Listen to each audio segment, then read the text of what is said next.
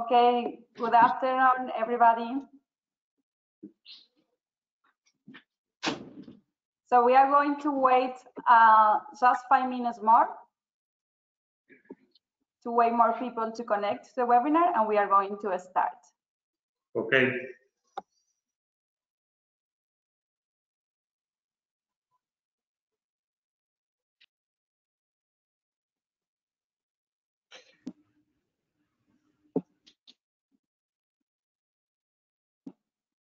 I can see Dr. Costabel. Ignacio? No, not yet. Not yet? Yes, he's going to appear a little bit here, later. I'm here, but I turned off the camera. Ah, okay.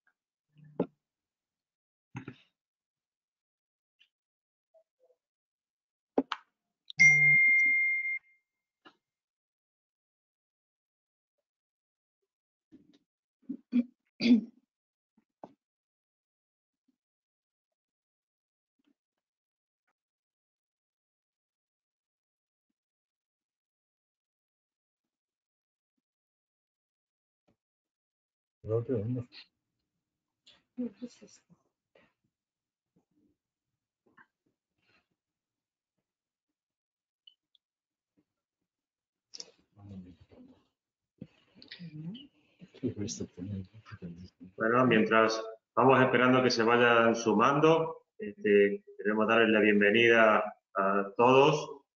Muchísimas gracias por acompañarnos. Vamos a ir comentando un poco cómo va a ser el desarrollo de este webinar, que es un poco diferente al resto. Vamos a tener el placer de escucharlos tanto la doctora Proietti como el doctor Scoffone en dos excelentes presentaciones. Vamos a tener al doctor Ignacio Costabel y al doctor Colla como moderadores, y junto al doctor Rasguido vamos a ir coordinando la presentación. Las preguntas, por supuesto, como siempre, las vamos a ir haciendo a través del chat. Y al final vamos a comentarles un poco, junto con el doctor Rasguido, cuál va a ser nuestro próximo meeting. Ok. Esperamos un poco más, Cintia. Sí, unos 3 minutitos más y unos 3 minutitos más vamos a esperar antes de comenzar. Gracias, Cintia. Sin ella esto no podría ser posible.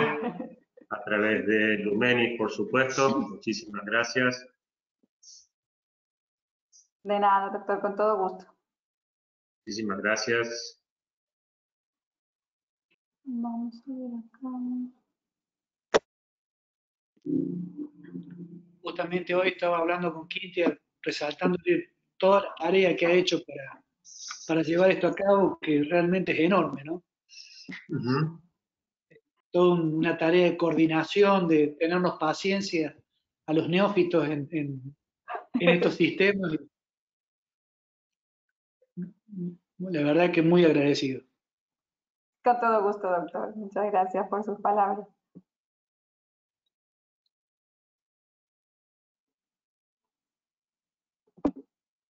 Dr. Proietti, Dr. Scoffone, thank you for wait. Thank you so much for your kind invitation. For me, it's a great pleasure to be here today with you. So thank you so much.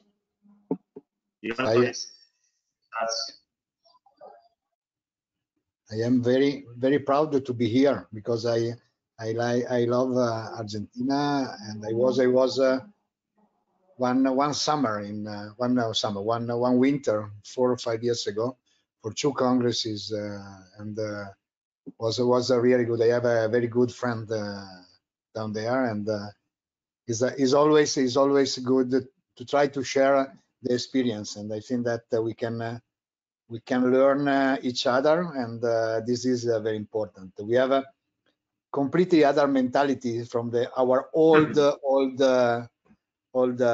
proctor, old directors, and I think that this is the base of our didactic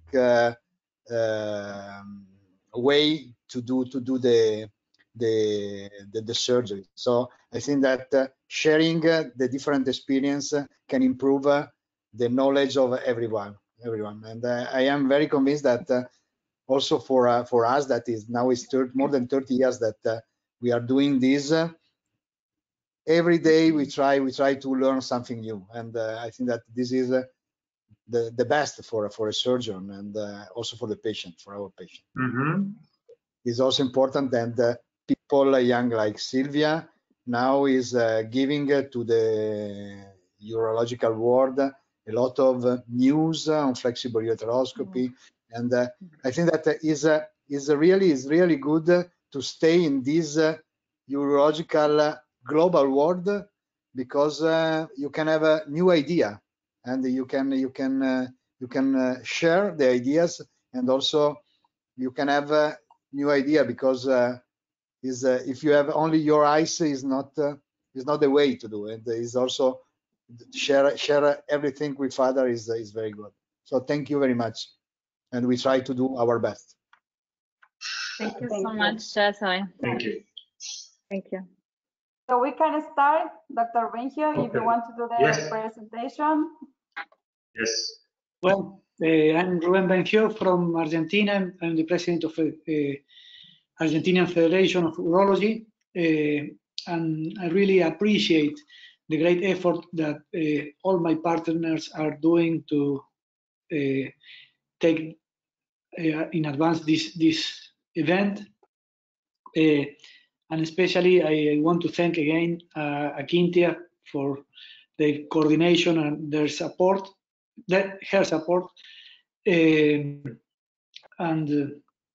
Well, this is a medium to share the experience of very qualified urologists around the world. And here we have Silvia Proietti and Cesare Scoffone that will allow us to learn something more about different techniques in urology. Well, Quintia, I give you the word if you can explain how this event it will progress, so all of us can know how to do it. Thank you so much. Okay, thank you so much everybody for joining us on this webinar. It's a pleasure for us to have these wonderful doctors here for sharing their experience with ours. And so we as Lumenis are supporting the transmission of these webinars, but all the content was preparing for the doctors.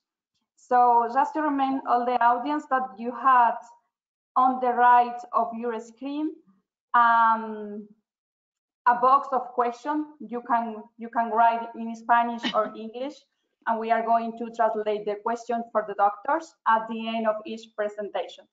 Dr. Scoffone is going to start the presentation, and then Dr. Proietti. You also have a document with all the information of our distributor around Latin America if you want to contact with us. So I am going to turn off my camera so all the rest of the doctor can join us. Thank you so much.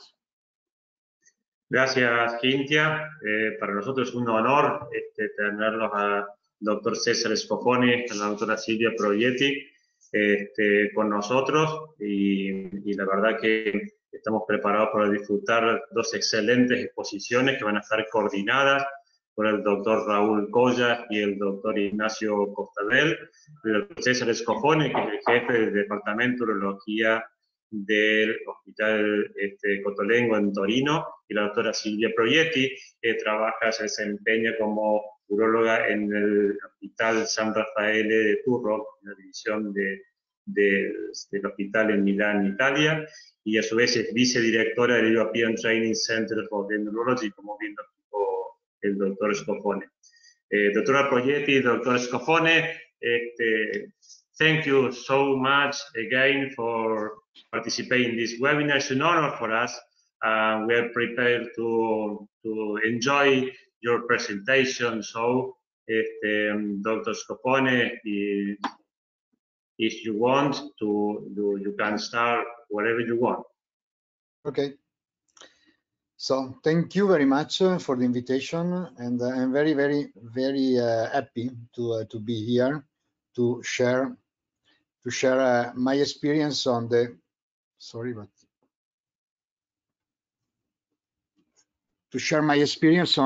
the totally in-bloc holmium laser enucleation of the prostate. I started 7 or 8 years ago to do. Just 1 second, because I have a problem with the screen. Sorry, just 1 second, because I can't see my slide. Just 1 second. I don't know the reason. Everything was okay before. So, doctor, we are seeing your screen. So maybe. Yes, but I have the problem because I have all the camera of the others in my screen. So now I can start. Okay, I can see because. Okay, perfect. So you can see my screen? Yes. Yes. Yes. Yes. Okay. So when we start to do BPH surgery, we had really a lot of different options, and in the last 7-8 years, I tried to do my best to start the holmium laser enucleation, and I think that after 8 years now, I am really convinced that I follow the right way for the BPH treatment, because as you consider the guidelines of the EAU, of the AUA, the holmium laser enucleation, or the laser enucleation, is one of the option that you can consider for every kind of prostate, from the small to the very, very large prostate. And in BPH treatment, if you consider the different option, you can consider QRP for the moment, for sure, the best treatment for the resection. Green light is for sure, for vaporization, the best laser energy, and for the enucleation, HOLEP and thulium is for sure the best option. But what is the difference between resection or ablation and anatomical enucleation? The difference is that in anatomical enucleation, you start from the border of the prostate. So you do what you did in open surgery. You start from the border and you try to remove all the prostate and put the prostate in the bladder, differently from vaporization or resection, in which you start from the medial part of the prostate, trying to arrive to the capsula. And this is also the reason that the learning curve of the endoscopic anatomical enucleation is considered more difficult than the QRP or vaporization, but because we have to start for the best treatment, so we have to remove all the prostate. So this is really important. So at the end, we have the complete removal of the adenoma. So we do what we did in open surgery, okay? And we can do this with laser, holmium thulium, green light, dyed laser, thulium fiber laser, but we can do this also with other kind of energy, more simple or more cost-effective energy, like monopolar, bipolar, or plasma. And what we consider in our experience is that HOLEP, in our experience, is for sure the best way to do, and is based on the physical characteristic of the holmium. And we tried in our technique evolution to optimize the energy of this kind of laser, based on the fact that we are convinced that enucleation is the most important way to treat the adenoma.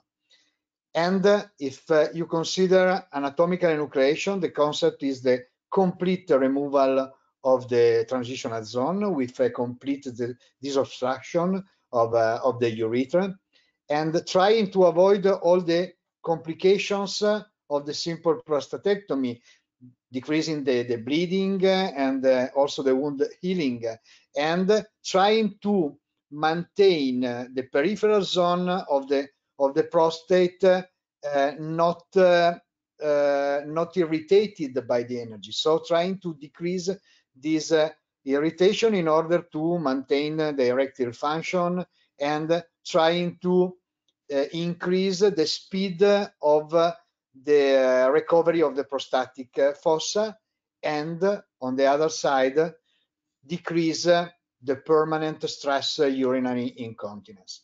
What is very important before starting one enucleation is to know the kind of prostate that we have to face. And for this is very important, for example, in a normal ultrasound, an abdominal ultrasound, but we have a lot of patients now with the RMI, and we can consider to see the shape and the relationship of the prostate with the bladder neck, with the urethra, understanding the different shape of the prostate, because the prostate can have different shape, different protrusion inside into the bladder, and we have to know before starting the surgery. And for this, we developed two different techniques. One was the partially in-bloc that we published in the end of 2015 on World Journal on the Endourology, and now we arrive to the totally in-bloc holmium laser enucleation.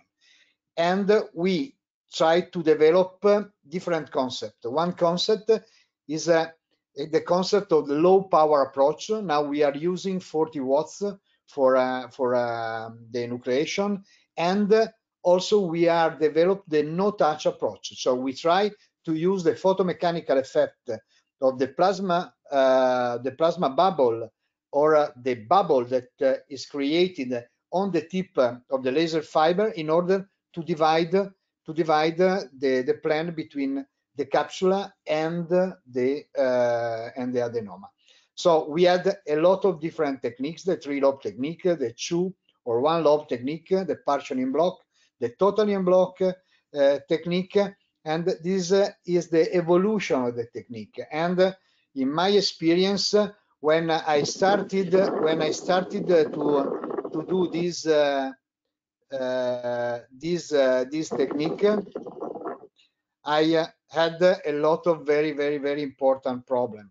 And one of the most important problem is to find the right plane.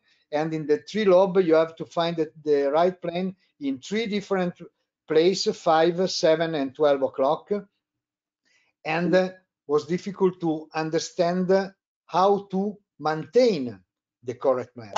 It was also difficult to do a good hemostasis on the peripheral part of the adenoma.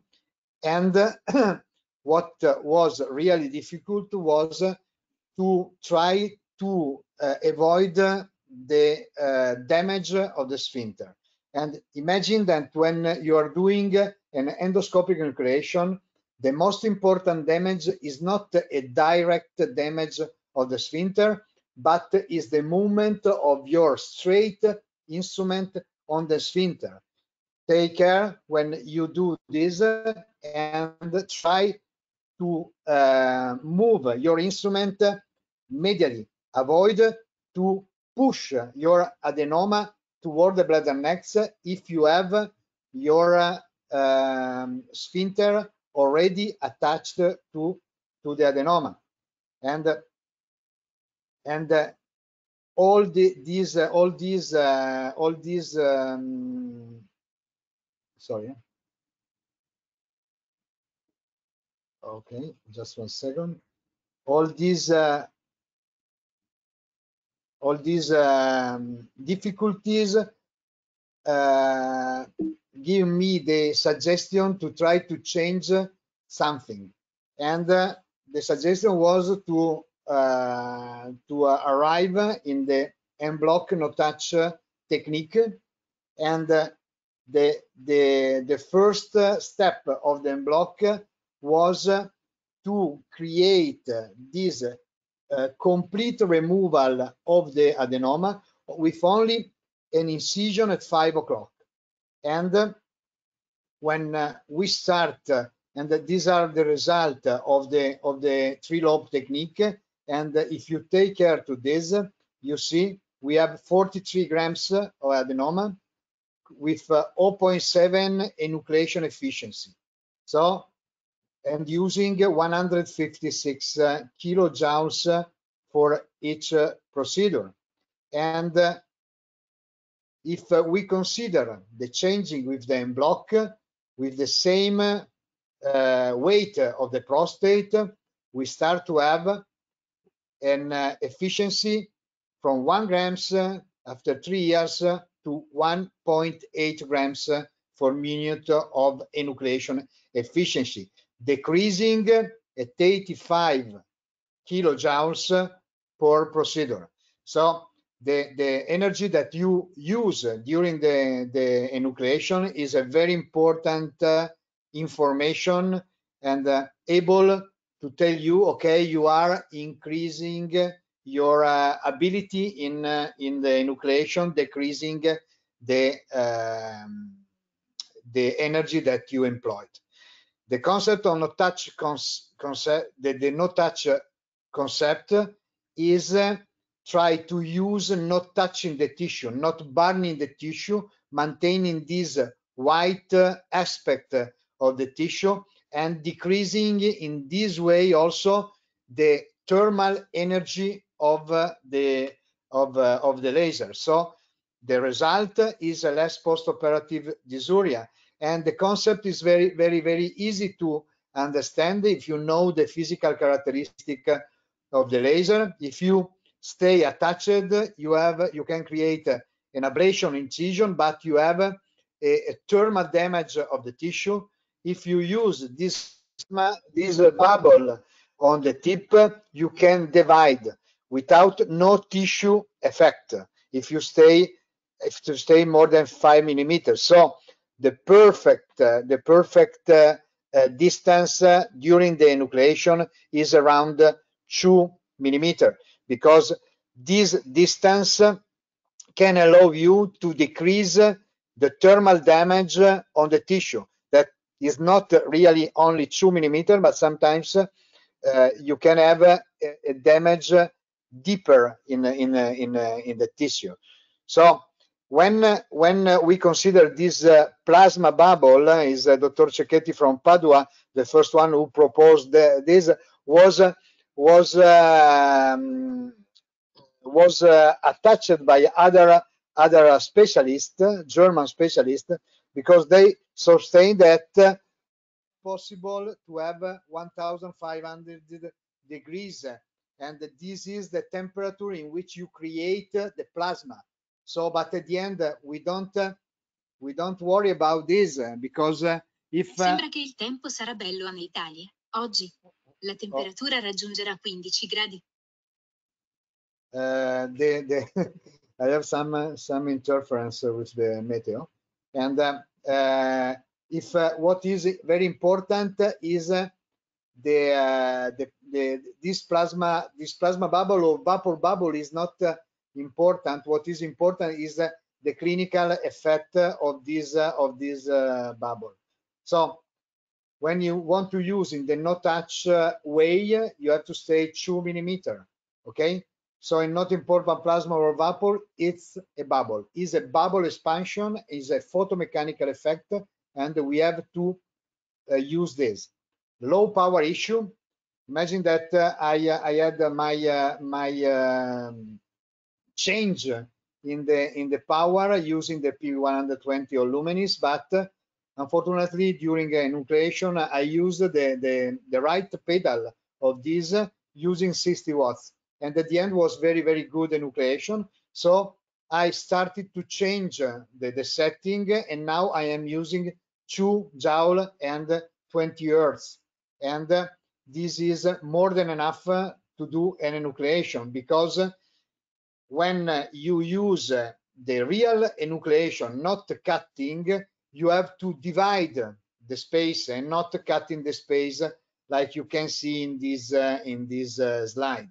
So another issue, important issue, is this post-HOLEP dysuria, and when you give more than 100 kilojoule, is demonstrated by the literature that you have more symptoms, more irritative symptoms, and with also in the very small or very large adenoma, and with low efficiency, you can increase these symptoms. So we try to arrive to have the right potency, the right energy given to the patient, and the most efficient way to do the laser. So at the end, what is important is to have a good micturition, but we have to be very careful about the incontinence, and especially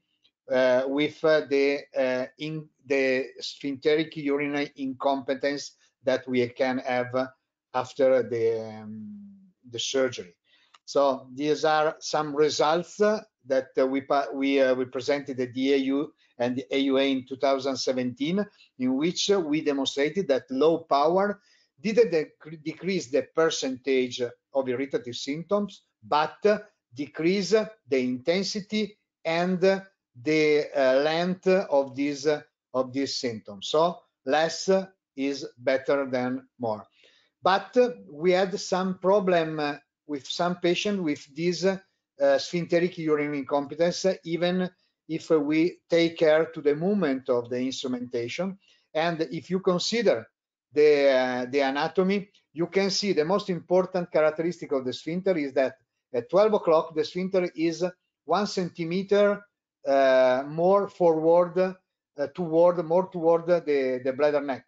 So the incision of the sphincteric mucosa on the adenoma should be done a little bit oblique toward the bladder neck. And this is very important, because in the first technique, we leave the sphincteric mucosa from 9 to 3 o'clock attached till the end. And this, I think, could be one of the problem for this sphincteric incompetence that we can have for 1, 2 weeks, 2, 3 months sometimes. But what is important is the movement of your receptoscope, your laser working element, and trying to avoid the traction of the sphincter during the enucleation with a correct handling. And with Felipe Figueiredo, we made some changes in our technique, and we passed to the totally in-bloc no-touch holmium laser enucleation. And one of the base of this technique is the first incision of the mucosa all around the adenoma, just close to the apex. In this way, if this is the first step of your surgery, you detach completely the adenoma from the sphincter, and the sphincter didn't have traction during all your surgery. And when we present in WC in Paris in 2018 the result of our new technique, we demonstrated that with this change in the technique, we can decrease the intensity and the duration of the postoperative dysuria, and also the incidence of this transient sphincteric urinary incompetence. As you can see here, in the partially en-bloc and in the totally en-bloc, we have less transient sphincteric urinary incompetence in the totally en-bloc holmium laser enucleation, and also a decrease, a further decrease in the dysuria. So now I want to show you one video, and the video is a 10 minutes video. I think that can you see my video? You see my video? Yes, doctor. Are you seeing the video? Okay. Yes. This is the video of the enucleation. This is the prostate. Prostate is 80 grams prostate, and first we have to evaluate the adenoma. If it's possible, we can check also the orifices, but if it's not possible, I don't want to force, because if you push the middle lobe, you can make some bleeding, and it's very important to have a very good view during the surgery. Okay. First step is the incision around the verumontanum from right to the left side, and in this case, pushing a little bit laterally the adenoma, you can find immediately the right plan. You can see the right plan is this plan. This is a little bit translucent, and pushing a little bit, you are using the energy of the laser with this bubble on the tip, and pushing a little bit. But with the holmium laser, what I am convinced is that you are using a lot of energy-driven enucleation, not blunt dissection, differently from green light or bipolar or other technique. And you are using this bubble, and as you can see here, you see the energy, and you see this whitening effect on the tissue.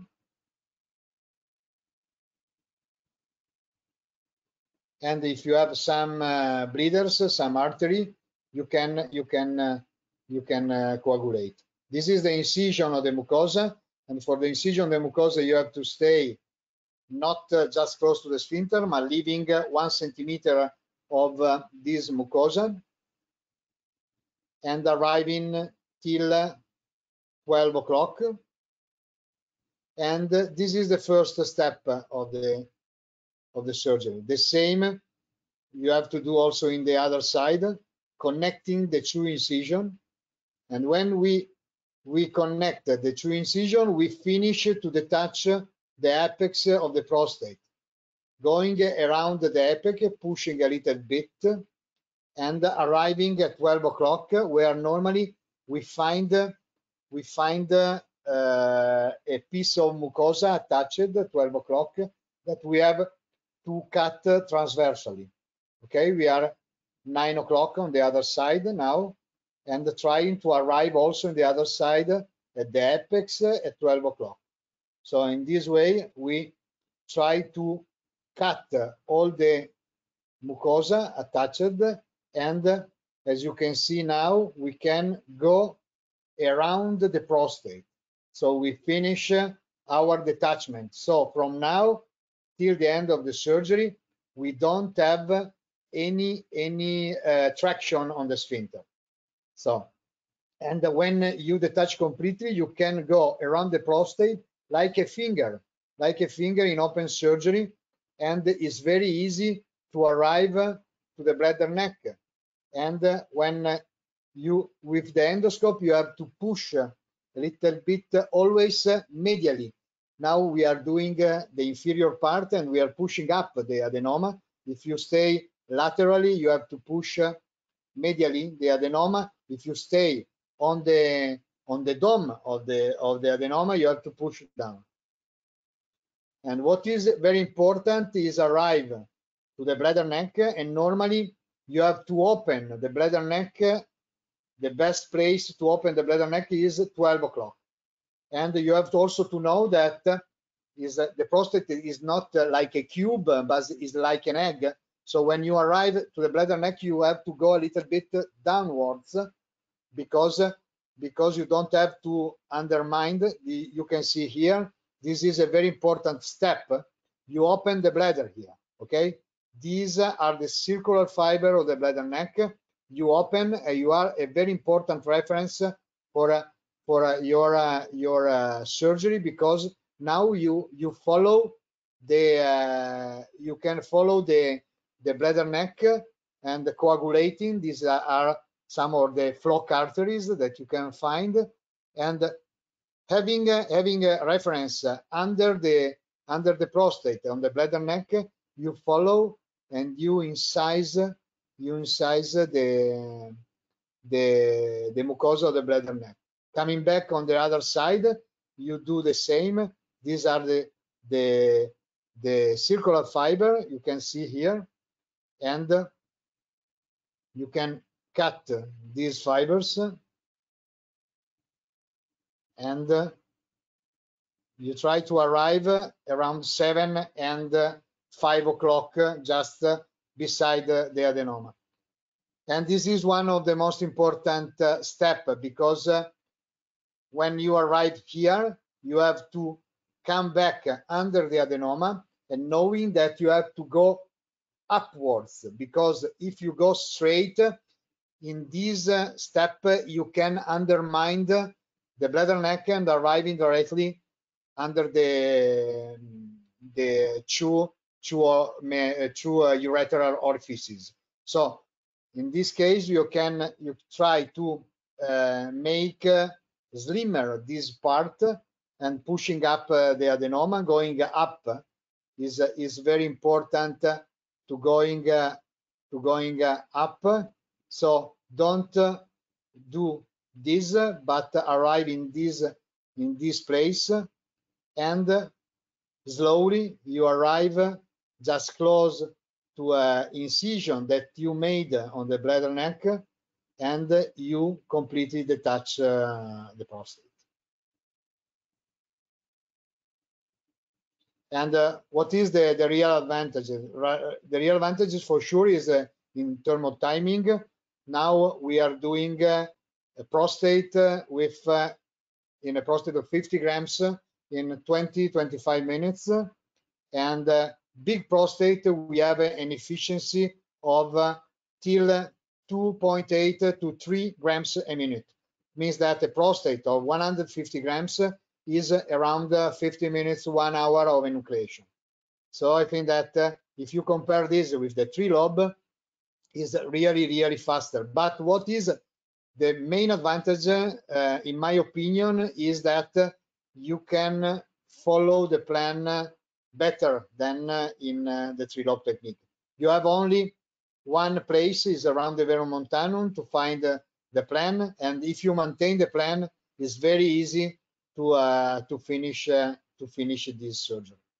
But the concept of the early detachment is one of the most important concepts that we have to do, because of the incontinence, because incontinence or incompetence of the sphincteric, the urinary sphincteric sphincter, this is the most important problem. So if you avoid this, is really important for you, and especially for the patient.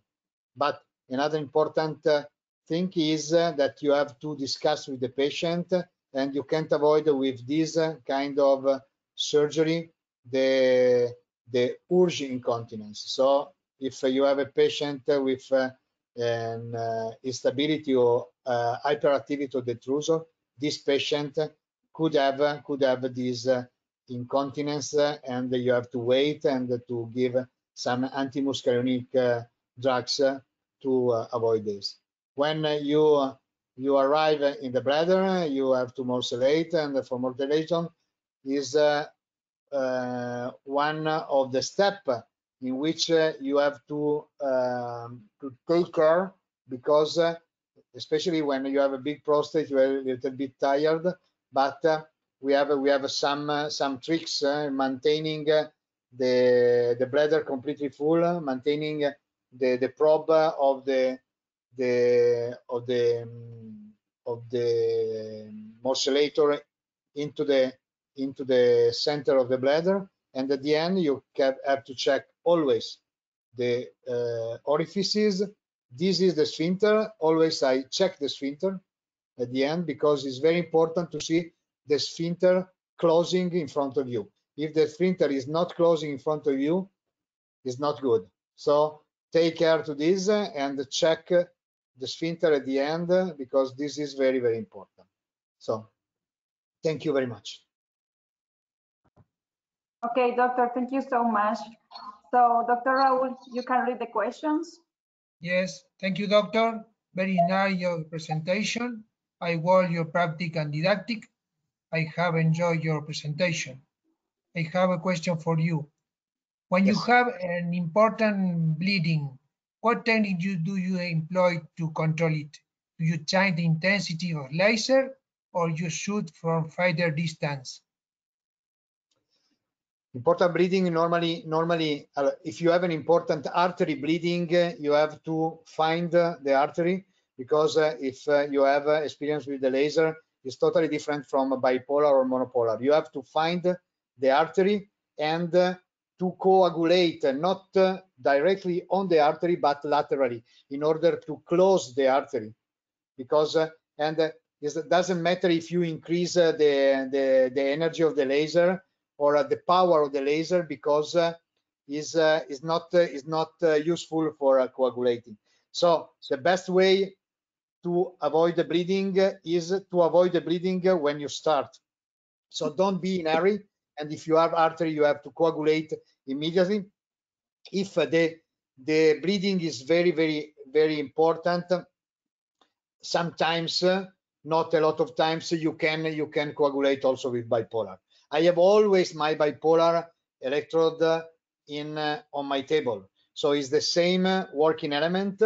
And if I need to coagulate something at the end, I use for 2-3 minutes the bipolar, and I use also the bipolar to check the orifices, to check the sphincter, to check if I leave or I left some pieces into the fossa, because sometimes with the morcellator you can't see very well the fossa, and so it's important to move all the cloths in order to avoid the leaving one piece of prostate in the prostatic fossa, because this is not good, because you have to reoperate the patient. Thank you, doctor. The next question is the Dr. Rodrigo Juaneda of Córdoba City, Argentina. What tips will you suggest to reduce the risk of the ureter stricture? You understand? Yes. This is one important question, because unfortunately we are using now, I think, two big instruments, and we are working with 24, 20, 26, and I think that this is the most important reason of the urethral stricture, because with the laser you don't have any transmission of energy on the sheet. So the reason is that you are using big sheet. I think that sometimes it's not possible to entry the urethra. I think it could be also good, like for the ureter, to put a catheter and to come back in 2-3 days, and the situation also of the urethra, in the normal urethra, not a pathological stricture. In 2-3 days, the urethra is more compliant to your instrument. Yes. The next question is the Diego Santillán de Argentina. Sorry.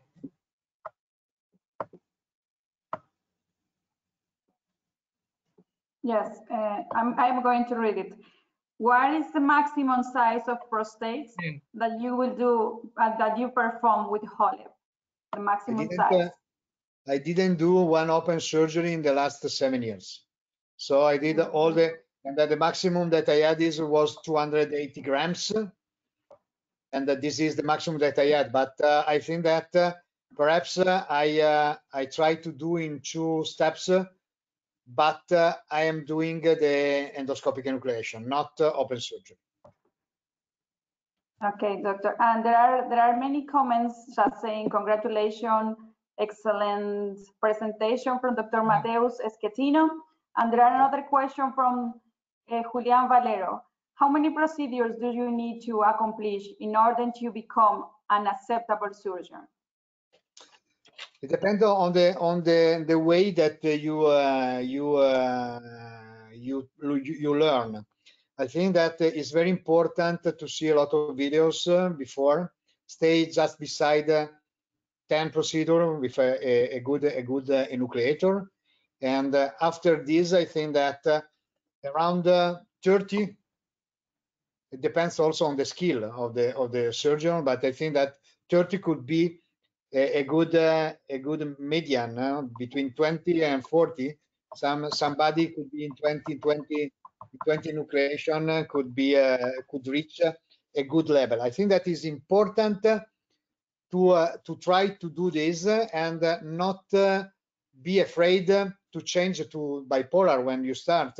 I remember that when I started with the 3-lobe technique, sometimes my scrub nurse didn't want to scrub with me because I had 3 hours of operation for a 50-60 grams prostate. But this was due to the technique. With this technique, I think that could be a little bit easier than the 3-lobe technique.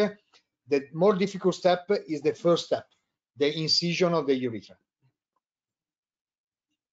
And another important step is to do many procedures in a short time. So don't do 1 HOLEP or 2 HOLEP a month, but when you start, put 1, 2, 3 patients a week, because you maintain your training. If you do one procedure a month, you have to restart again always. So try to put many patients. I think that could be also in one department to be 2 surgeons together to start in order to help each other and don't have also some problems. So you can manage, you can correct each other, and I think that could be also fine to try to maintain the link with your proctor and asking to your proctor to stay, for example, also with the web, also not directly in the OR, but to correct during the first 10, 15 surgeries. Can you repeat the intensity of the laser, doctor, please?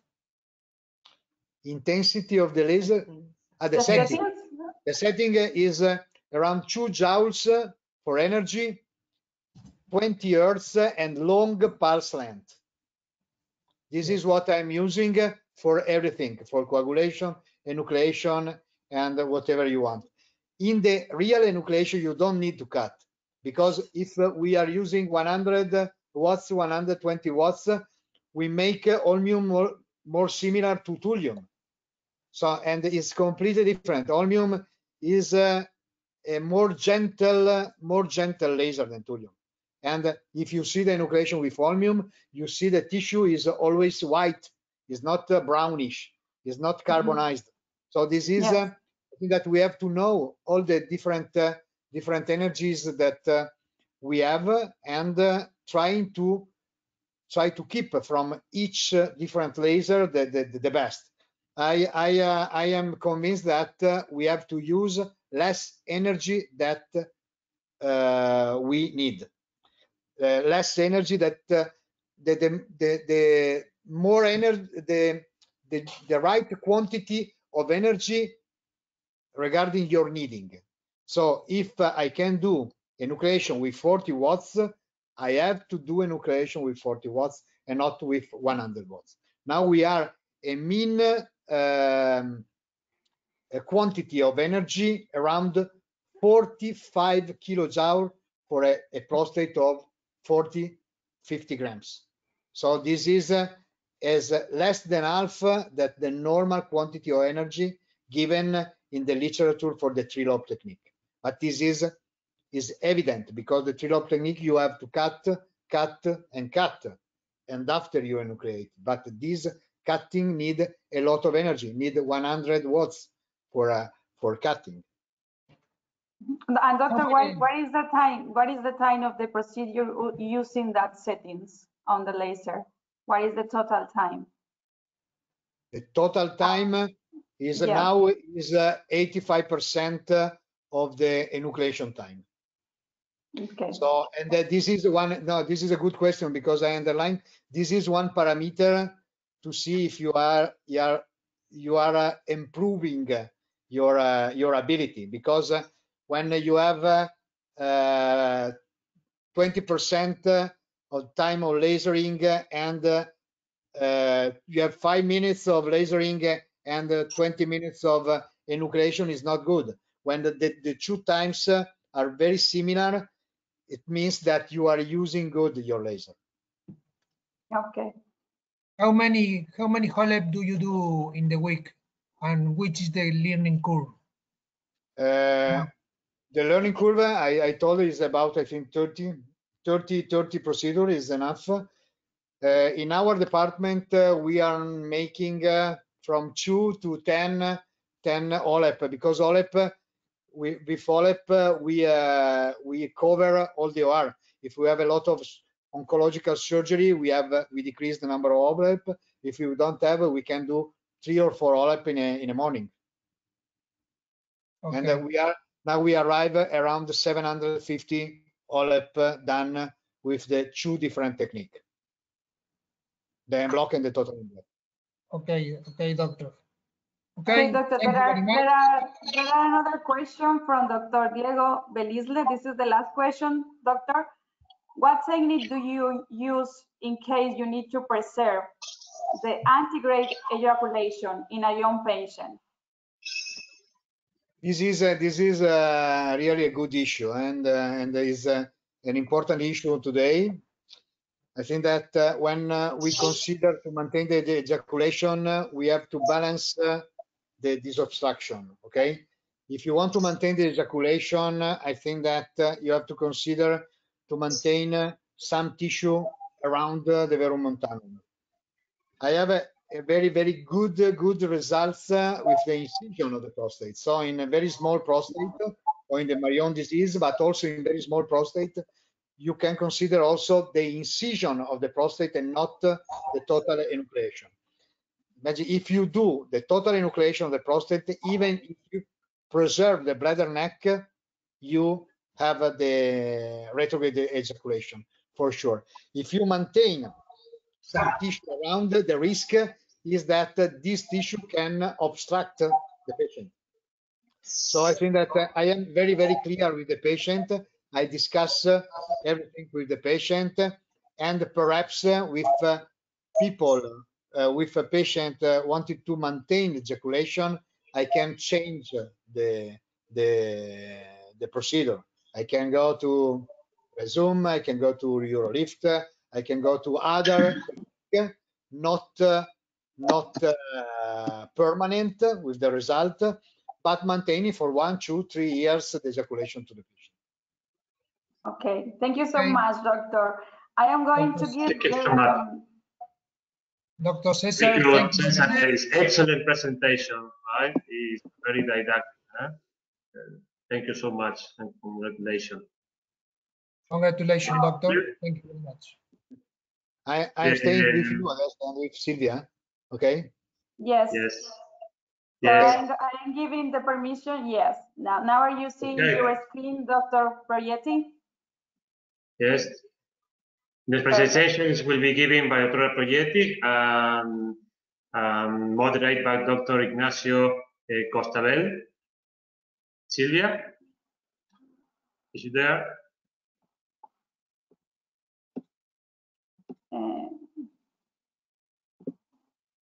Can you hear me? Okay. Yes. Okay, perfect. Yes. So, dear Ignacio? colleagues,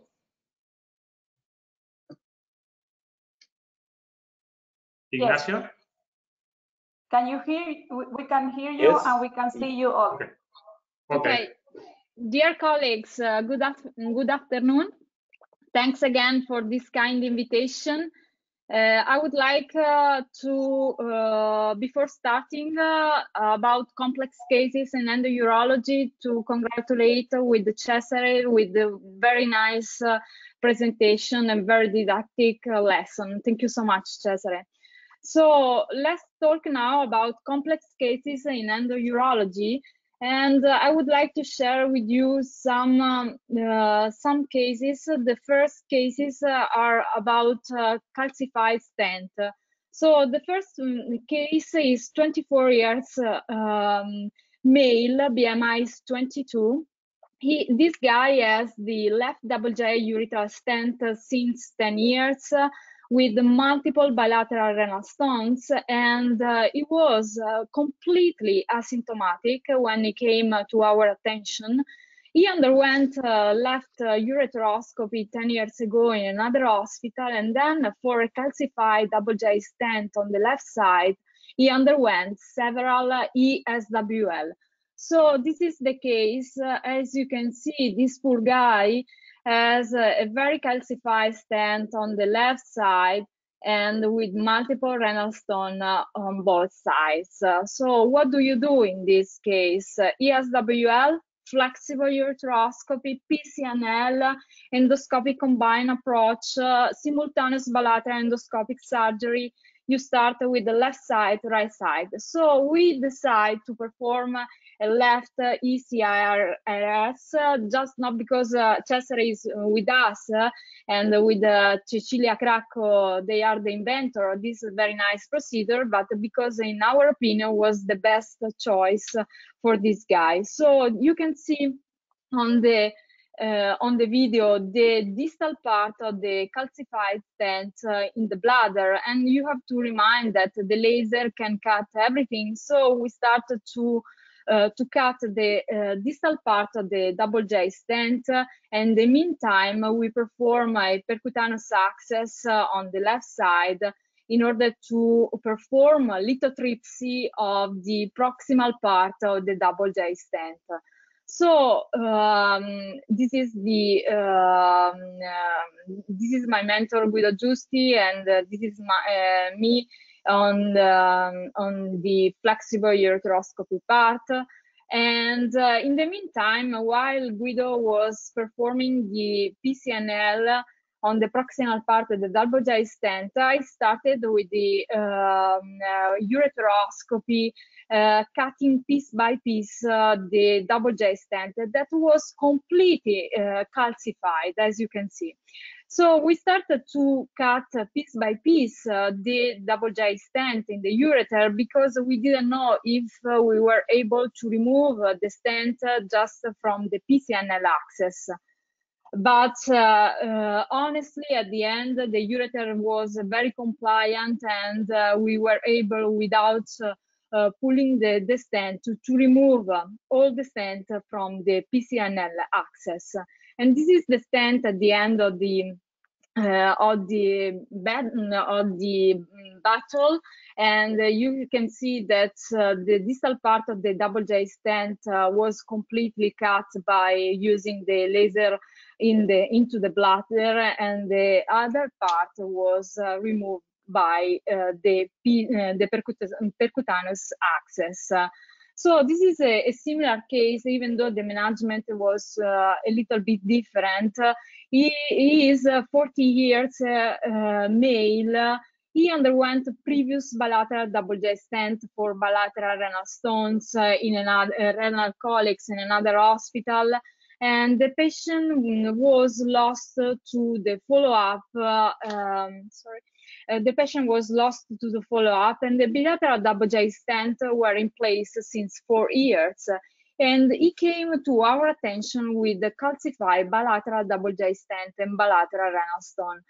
And this is the this is the CT scan of this other patient, and you can see that the double J stent on the left side was more calcified than the other side, and you can see that the calcification was in particular in the UPJ, and in the lower calyx on the left side was present a lot of stones, so too big for removing by using the flexible ureteroscopy. So we decided again to perform a combined approach in this guy on the left side. I put in slides also the CT scan with a medium contrast, just to show you that the double J stent was present in the upper calyx, and the majority of the stones were present in the lower calyx.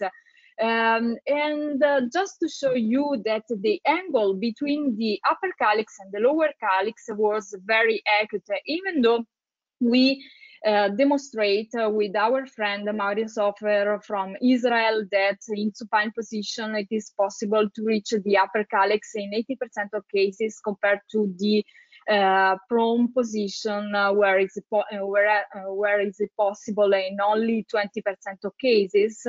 In this case, it was not possible to reach the upper calyx. So the best solution was again to perform a combined approach. And I started to check inside the bladder again the double J stent, and they were less calcified than the previous guy, but anyway they were calcified enough. But I want to show you that the ureter was compliant enough, so I placed the guide wire in order to reach the upper urinary tract, and then I decided to backload the single-use ureteroscope. This is the litho view by Boston Scientific, in order to check the ureter and the situation before performing the PCNL access. So I enter inside the ureter, and I found this stone into the ureter, and I started to perform a lithotripsy of this stone with the Olmium laser, as you can see. So the ureter was really compliant, because you see how much is big the ureter, and I was able to perform the lithotripsy just by using the flexible ureteroscope inside the ureter, and then I reached the upper calyx, where also the proximal part of the double J stent was really calcified. So I started to perform a lithotripsy also of the proximal part of the double J stent, while my mentor started with the percutaneous access. You see how much in the pylography, how much is long and narrow the infundibulum of the upper calyx, and is really accurate the angle between the lower calyx and the upper calyx. And so we decide to puncture the lower calyx, as you can see, and in supine position, if you are in the medium contrast, the urine is coming out without any problem. So we perform the balloon dilation, as you can see, with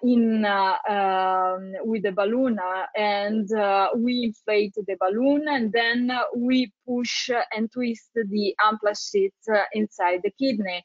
In the meantime, I carried on with the lithotripsy and to check the double J stent, in order to be sure that we were able to remove the double J stent from the PCNL access.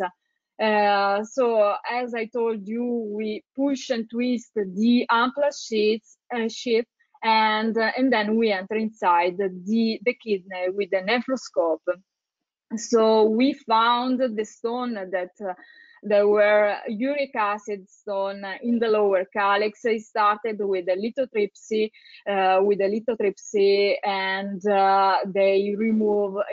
we remove the stones from the lower calyx.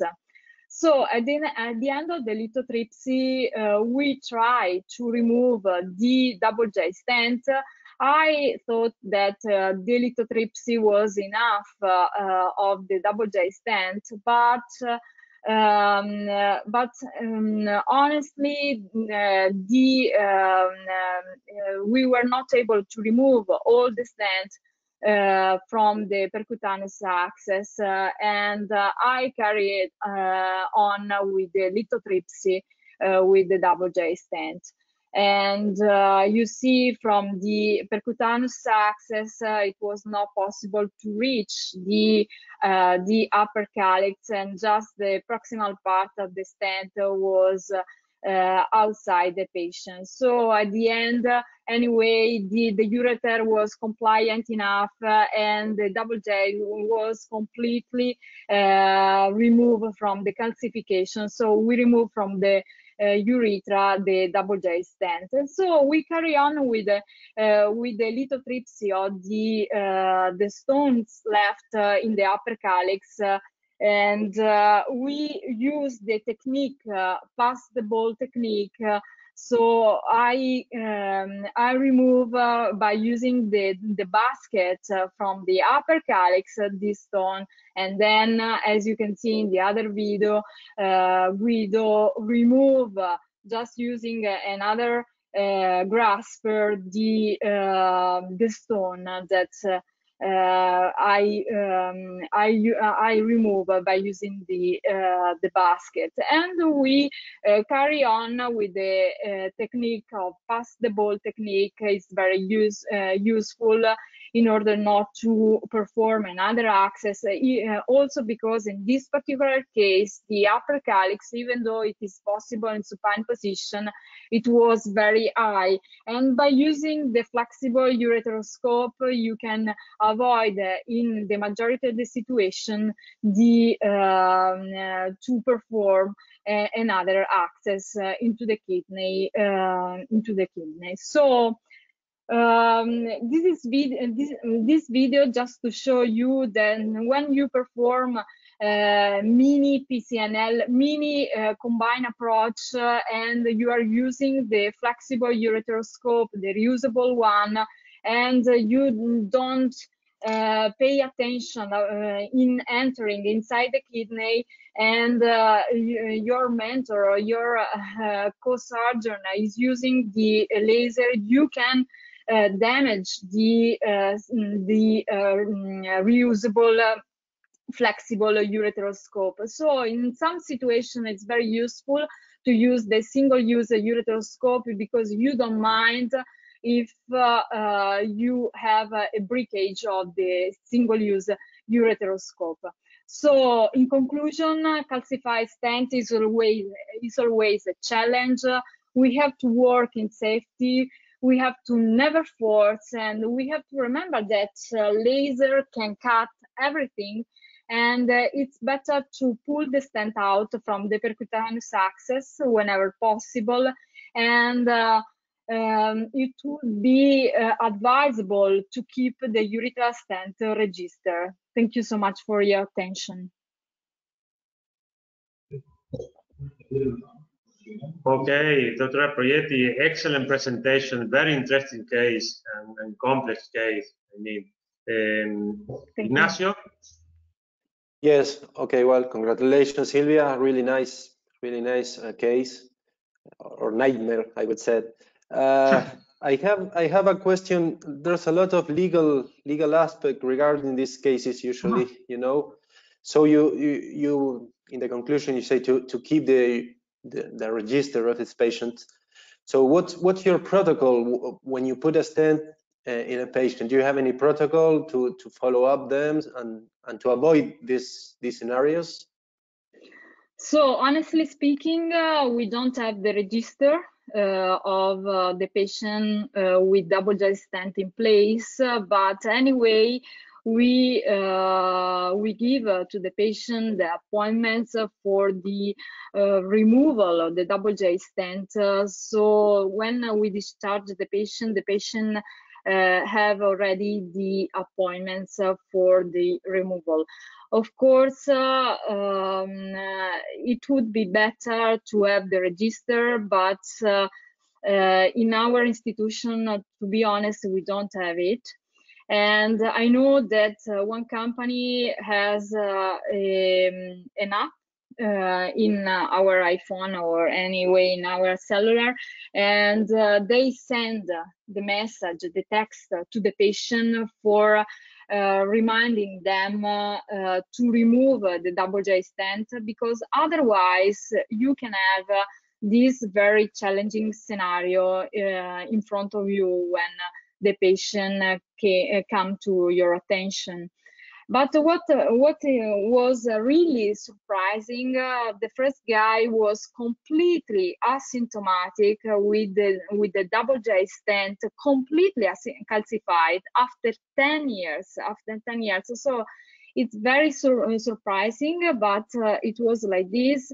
And sometimes people have really important symptoms just for the placement of the double J stent after 1 week or 2 weeks, and so we have to keep in mind that also the symptoms are different in the patients,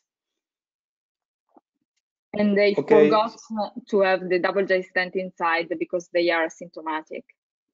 Do you have Cesare, the register for your patients?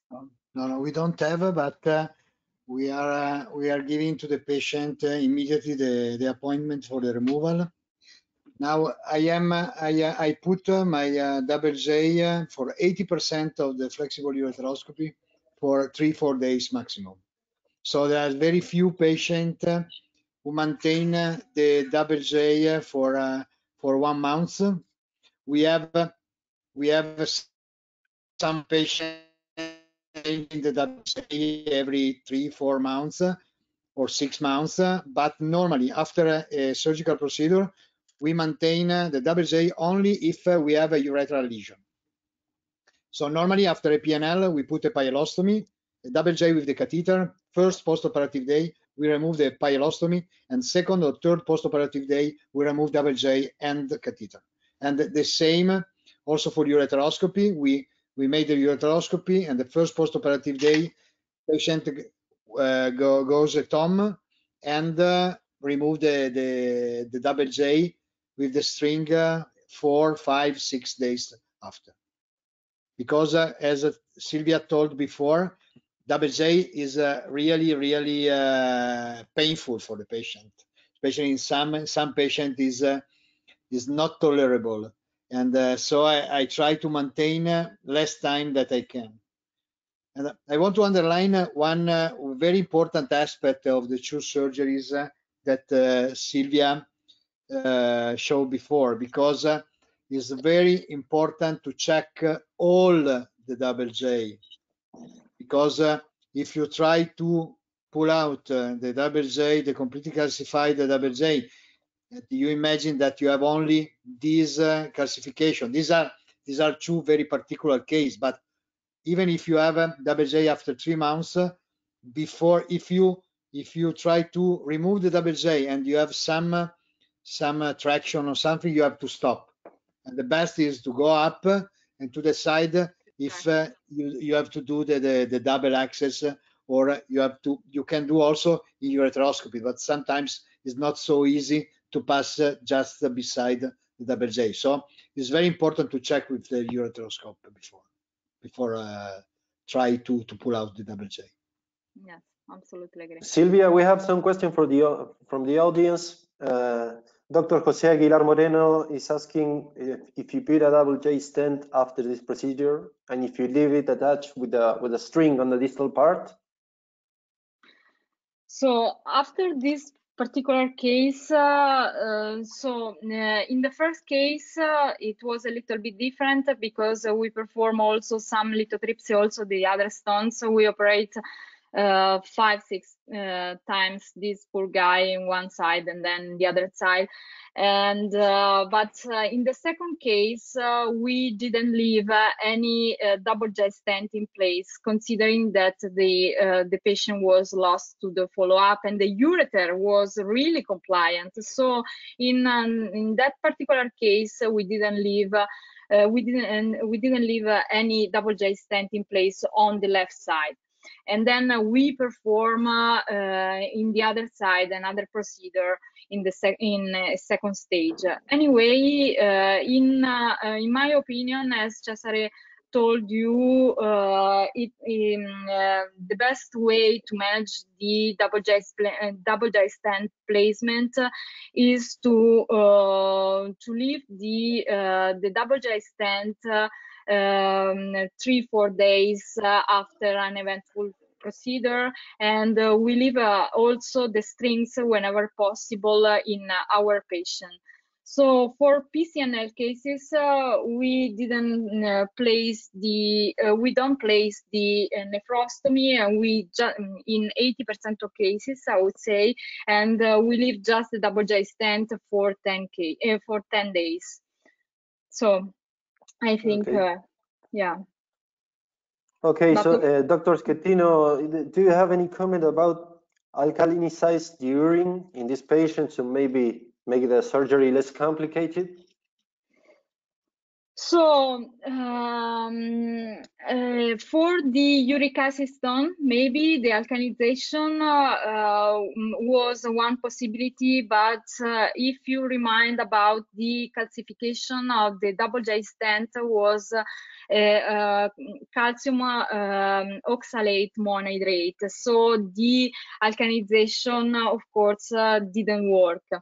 So in my opinion, when you have a complex case like this, it's better not to alkalinize the patient, also because the risk of infection is very high after 4 years with the double J stent in place. So we decide to perform the surgery directly.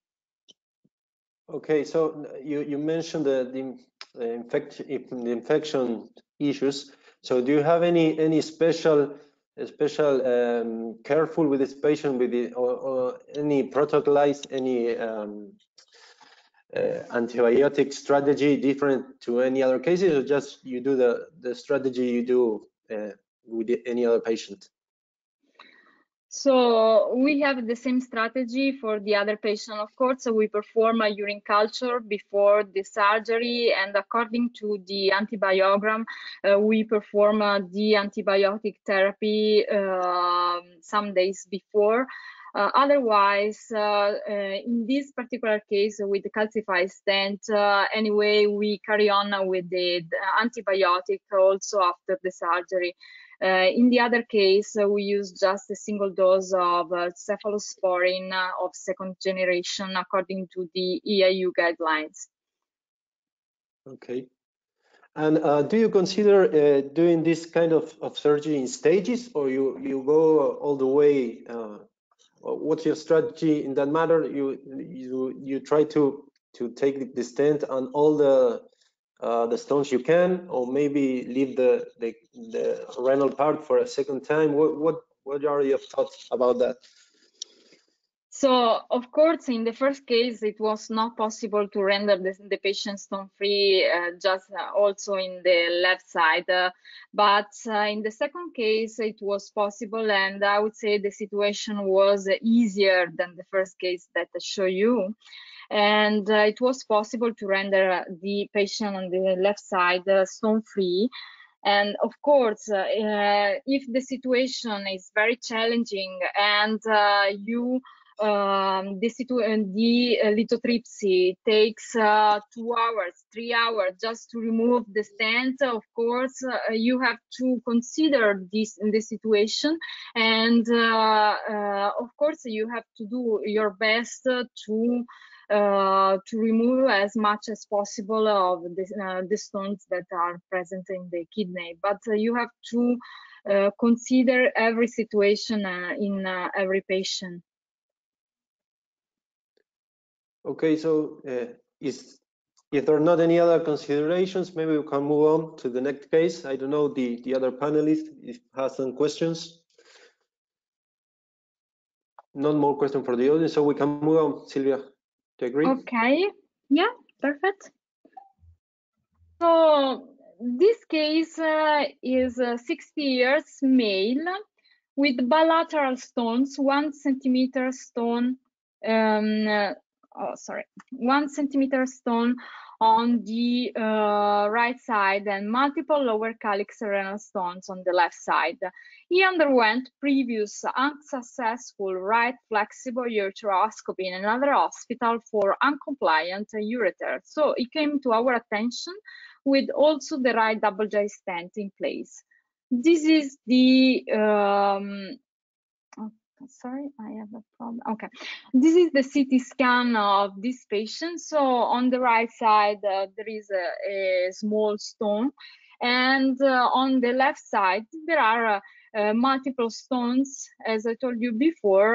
And in our opinion, this is a perfect case. Without UTIs, this patient, it is a perfect patient for SBIS, so simultaneous bilateral endoscopic surgery. So just to tell you that for the bilateral same session procedure, the major concern for potential and hypothetical acute renal failure due to the manipulation of both renal units and supposed possibility of higher complication driven a surgeon choice towards stage procedure. But I want just to show you the different terminology, because there is a little bit of confusion in the literature. So stage bilateral surgery means that one side is performed first and then a delayed second surgery. And bilateral single session procedure, the second side is approached during the same operation just after an eventful procedure on the first side. And the bilateral simultaneous procedure means that both sides are treated at the same time by 2 different surgeons who operate in tandem. So if you look at the literature, we have some papers with simultaneous bilateral surgery, but if you look at the paper, the manuscript, they are not real simultaneous. So the first simultaneous surgery is a flexible ureteroscopy on both sides. Simultaneously described by this group, and then we perform the first SBIS. We created this acronyms for this technique that we published just like a case report in Urology Gold Journal.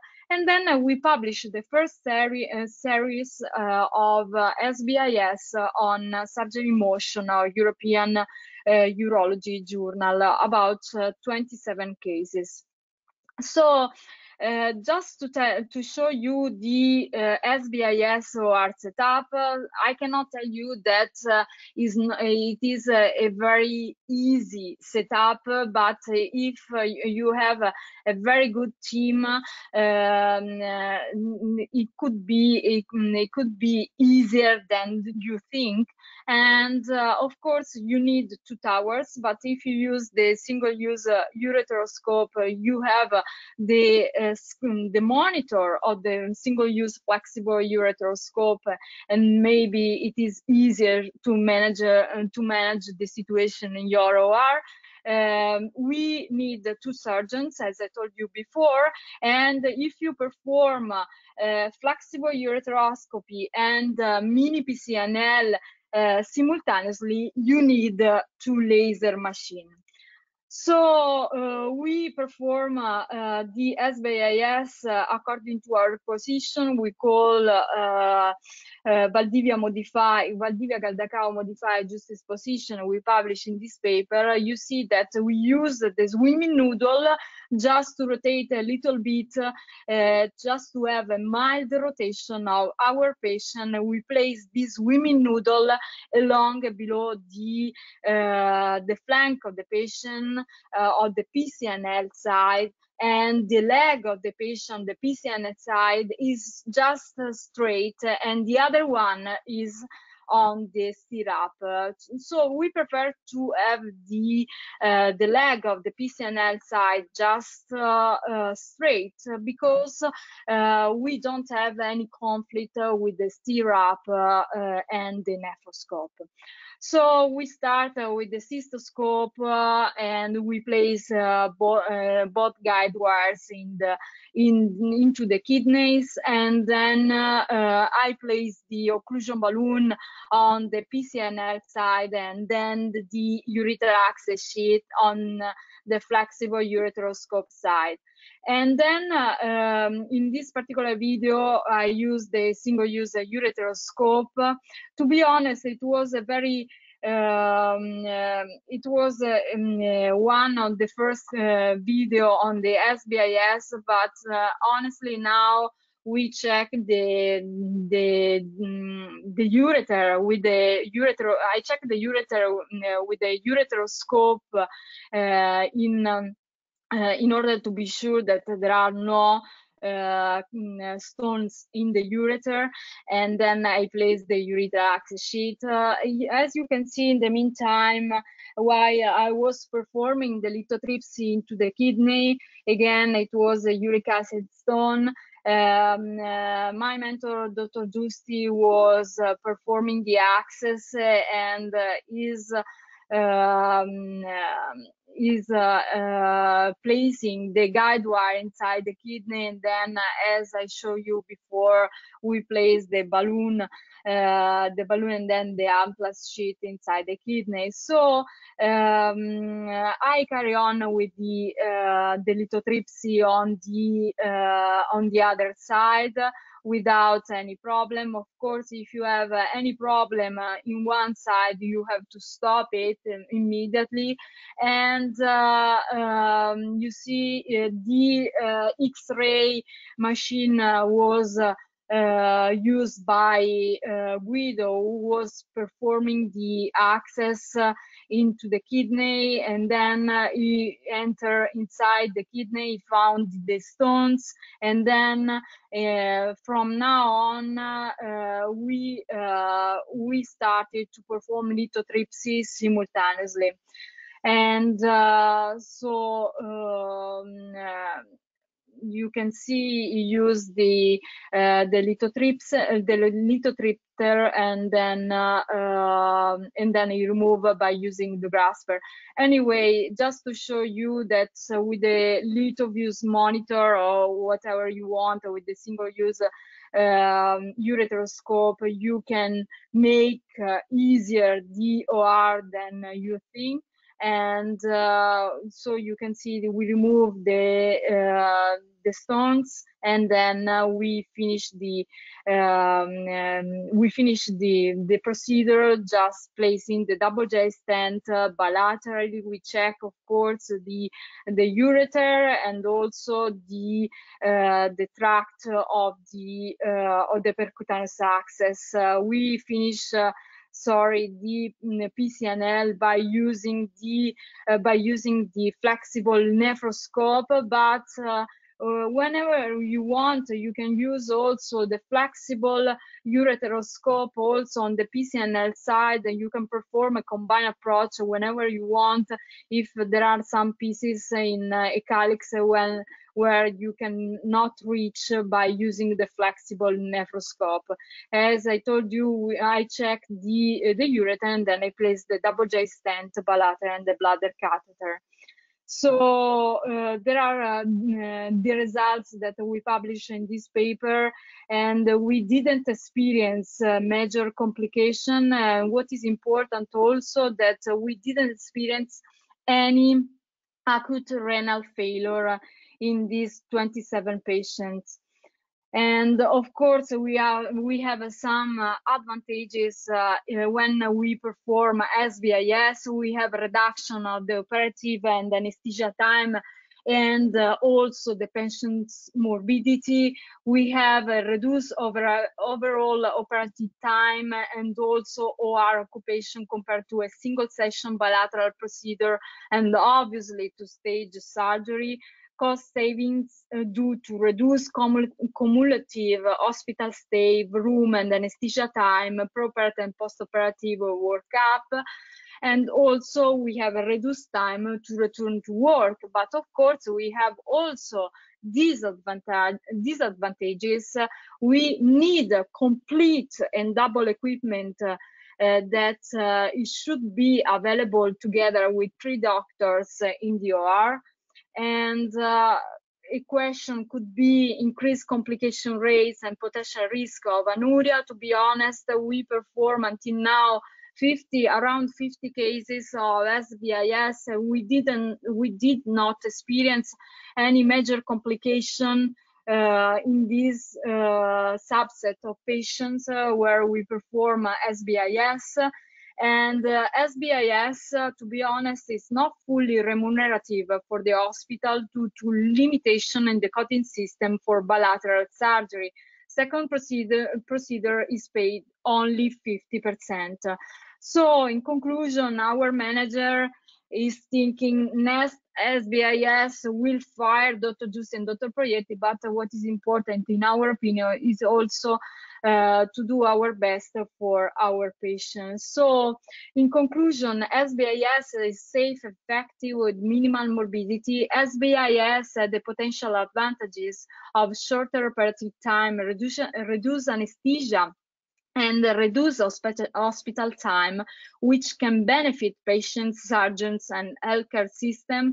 But we have to select very carefully our patient for SBIS, and the ideal candidates to SBIS are patients bearing bilateral small to medium-sized stones who have a high chance to become stone-free and too unlikely to undergo a second surgery, no UTIs, and of course, motivated and informed patients. Thank you so much for your attention.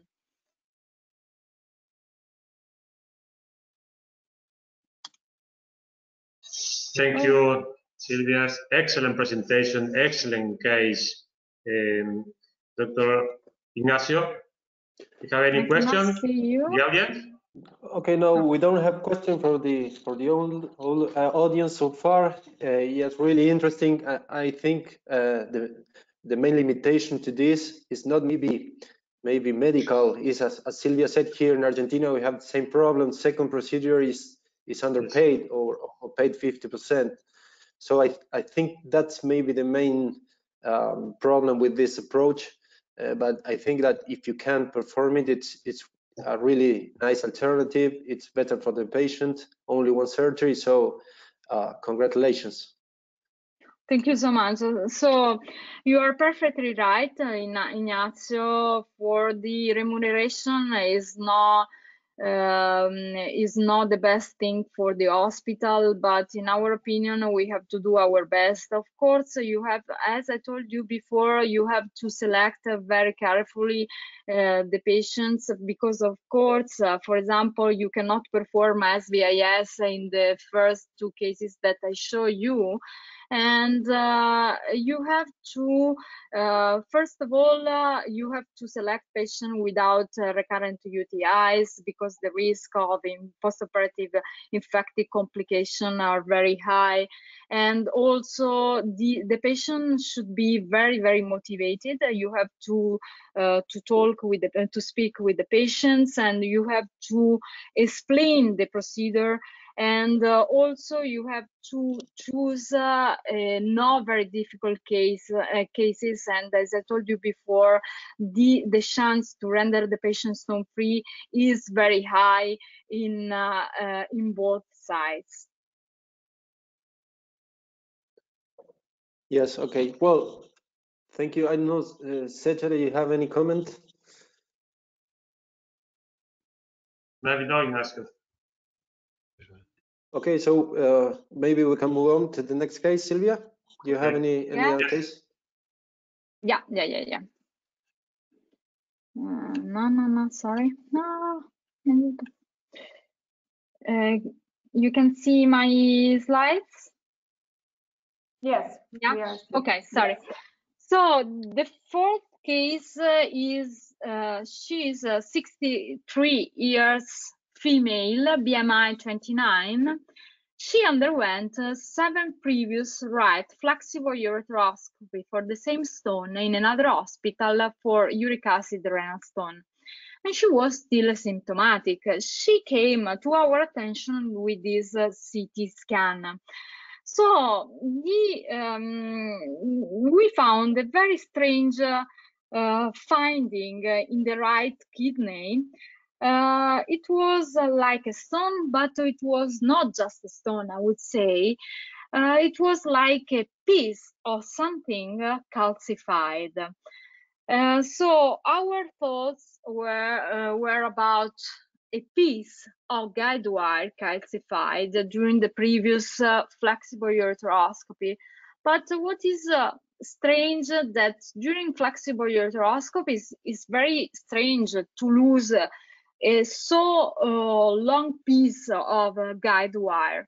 So we decided to check before with the flexible ureteroscopy inside the kidney, and tatan, what we found, it was a very long piece of guide wire, completely calcified, and there was still a piece of stone inside the kidney. So in our opinion, it was too big, this piece of guide wire, to be removed by using just flexible ureteroscopy. So what was good was to check with the flexible ureteroscopy before starting with the PCNL, because we have to keep in mind also the medical issue, the medical legal issue that there is behind this procedure.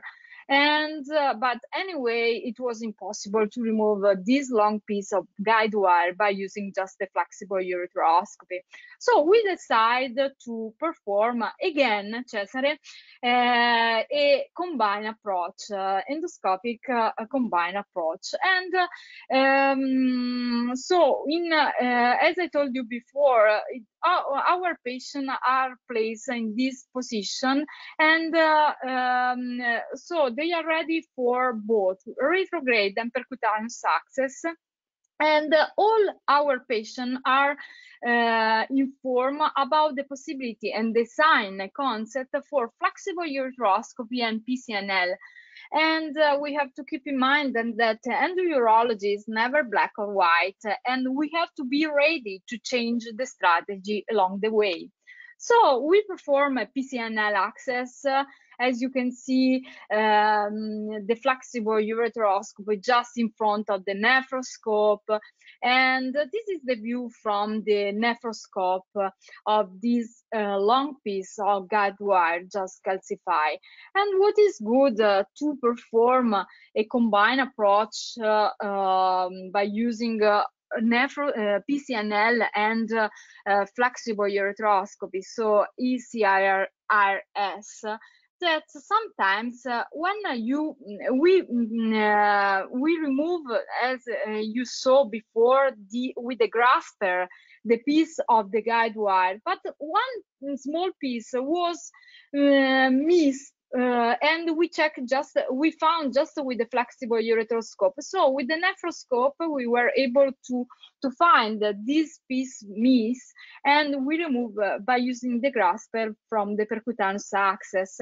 And also we remove from the percutaneous access the other stone that was present into the kidney. So in conclusion, we have to keep in mind that retain renal foreign bodies present a challenge to both the endourologist and the patient as well, and they can present as a nidus for infection or stone formation, and there are possible legal sequelae, and the goal should be to remove completely in single setting, in single session, the foreign body that we have in the kidney. So thank you so much for your attention.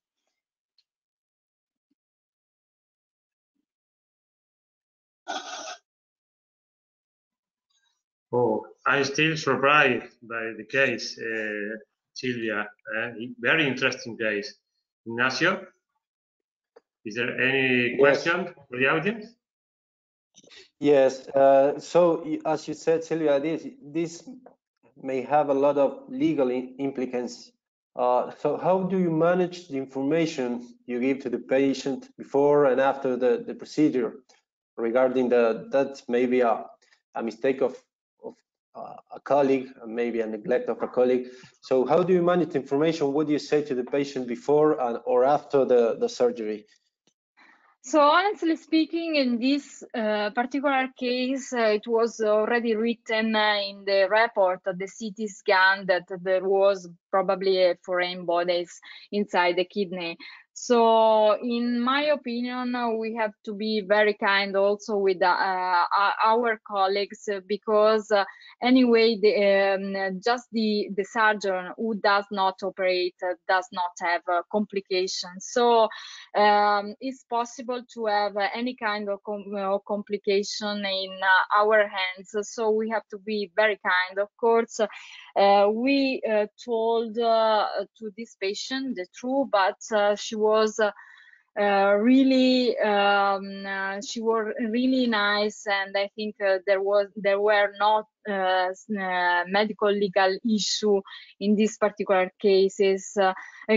And what is important in my opinion, as I told you before, we have to solve completely the situation in these patients and to render the patients stone free as well, because otherwise they have to undergo more surgeries in the future. So we have to do our best to solve everything in one single session. Cesare, do you have experience with this particular case? I have some experience. The last one was two months ago, because after a ureteroscopy, I saw one patient coming from another hospital, and I made a CT scan.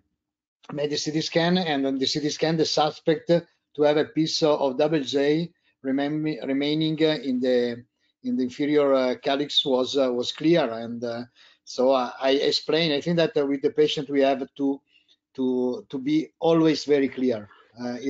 In my opinion, we don't have to cover anything, not for ourselves, for the colleagues, because if the patient think that you want to cover something, is finished the relationship between doctor and patient. So I think that if you explain, something could happen, okay, but I think that it's very important the message after this. If you remove a guide wire, you have to check the guide wire out, and you have to have all the guide wire out. If you have the guide wire completely, because I don't know if this piece is really the guide wire. I think it's only the coating. The coating, yeah, the coating. But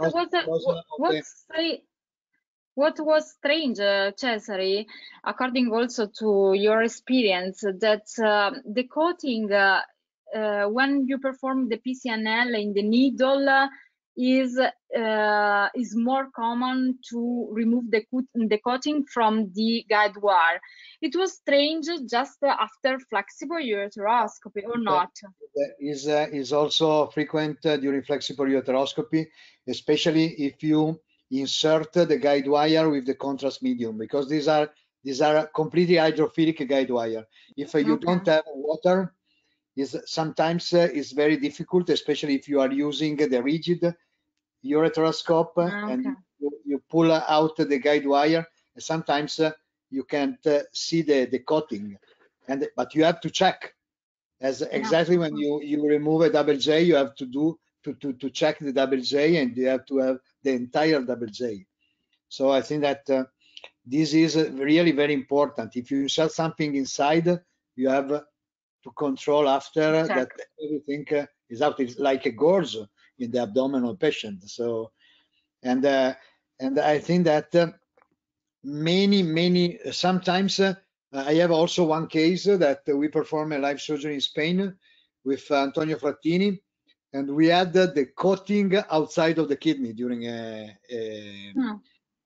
percutaneous access, because we tried to remove the needle was outside of the kidney, so we leave a piece of guide wire outside the kidney. It was impossible to remove.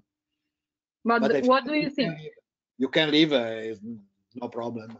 It does not matter. No, absolutely. Yeah. Okay. But I want only to tell something about the antibiotic therapy, the protocol, because we after the first paper on the ECIRS, in which we have 28% of infection after this complex PNL, we standardize our protocol, and now we are doing for all the percutaneous surgery or complex stone treatment also for retrograde access. We perform the urine culture before. If we have a urine culture positive, we treat before the surgery. But normally, if you have a stone or something or double J, it's difficult to clean. So in this case, we perform for 3 days amikacin, 1 gram for 3 days with cephalosporin of second generation together. In this way, we decrease this percentage to 4 or 5%. And if we have the suspect of sepsis or something, we check the patient just immediately after the surgery. And another thing that we are doing always is a urine culture before starting the lithotripsy. So we keep the urine in flexible ureteroscopy or from the needle in percutaneous surgery, in order to have always one urine culture to use if something can happen after the surgery. Cesare, do you perform stone culture? Not stone culture. I perform sometimes if I have this sort of bacteric film around the stone. I keep this urine just around the stone, but not the stone culture. In our hospital, it's not possible to perform stone culture, unfortunately. Anyway. It's not easy. It's very difficult to do. No, this. it's difficult, yeah. Ignacio? Sandro? Alejo, ¿tenías alguna pregunta? Question? No. It's maybe 2 hours almost. Dr. Proietti, Cesare, excellent presentation. Thank you so much for your time and patience. Thank you so much. Thank you, Ignacio and Dr. Colla.